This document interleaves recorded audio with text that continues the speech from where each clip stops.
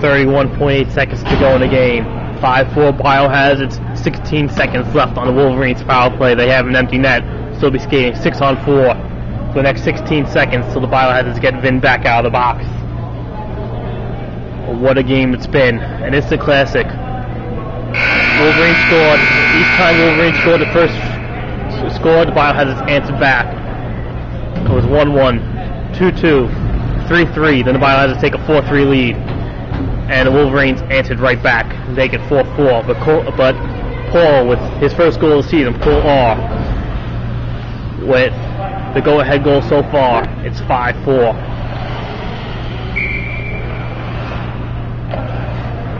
And here's an important face-off. Birnbaum looks to get position in the right spot. Cheese is going to take it. Cheese can't control it. Comes to the Wolverines. 55.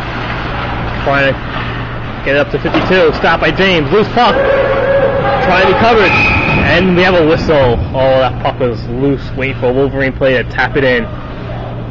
Another face-off. Both teams out of timeout. 6 seconds left on the power play. 21.7 in the game.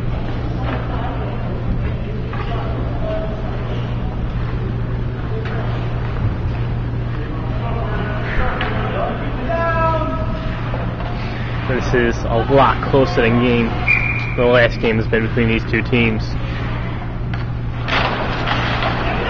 Can they clear it out? Yes, they can! Trickling to the empty net. Is it going to go in? Cole there to make sure as it goes wide. 12 seconds to go. 10. Cole trying to get to Vin.